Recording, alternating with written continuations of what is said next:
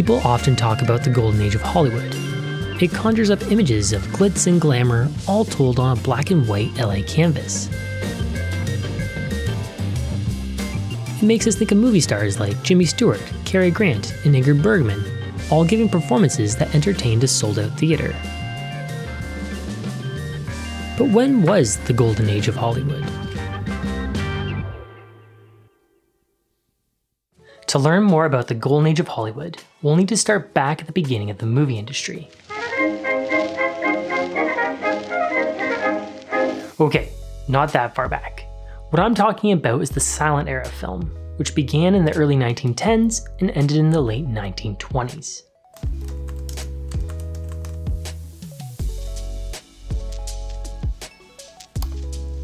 While the silent era is not usually considered part of the golden age, we clearly see an industry that's starting to come into its own.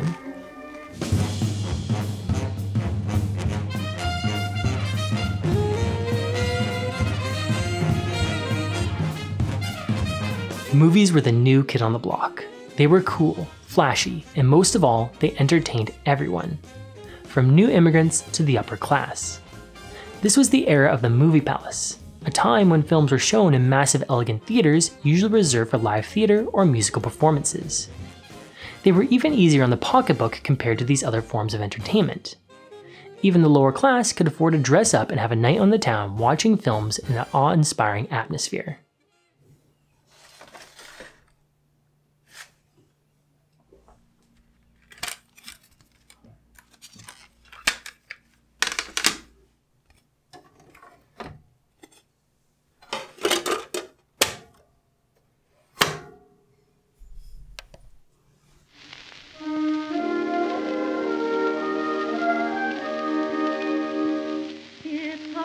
In 1927, something special happened in movies.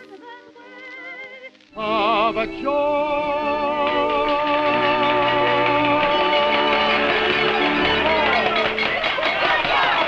a minute, you ain't heard nothing yet.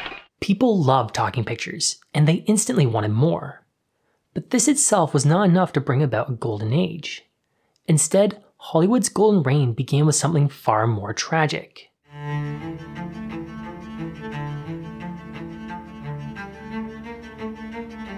When the stock market crashed in 1929, people became more conscious of their personal budgets. Grand entertainment like theater and music were not economically viable for most. However, people still wanted to be entertained in order to forget their day-to-day troubles. Movies, being the cheapest option, began to make record profits. They told great stories that gave people hope during a time when there wasn't much. And then, in 1939, something big happened.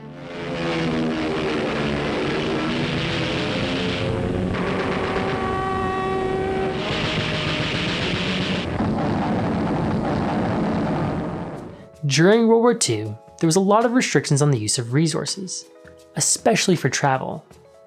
This meant everyone had to stay close to home. At the time, most small towns had their own movie theater, so there was no need to travel a great distance. Hollywood took advantage and continued to rake in the money, while delighting audiences with patriotic stories. The Hollywood studio system was in full swing. Movie stars became the biggest celebrities in what was the birth of modern pop culture. Even after the war ended, the good times continued. However, the beginning of the 1950s saw a threat emerge. And here it is, the greatest advance in television since color television itself. The ultimate in performance and convenience. The technology for television had been around for a while, but it was in the 1950s that it really started taking off. People began staying home instead of going to the movies. The Hollywood antitrust case in 1948 was another blow. The US Supreme Court ruled that the studios could no longer own their own theaters, since it gave them an unfair monopoly. For the studios, this was a considerable hit to their finances.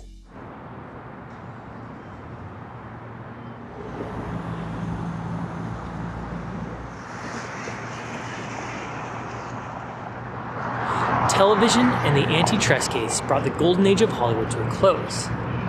Ever since, the industry has been in gradual decline.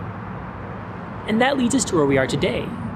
a movie industry struggling to keep people in the theaters. But who knows, maybe someday, some of that golden age Hollywood magic will be recaptured.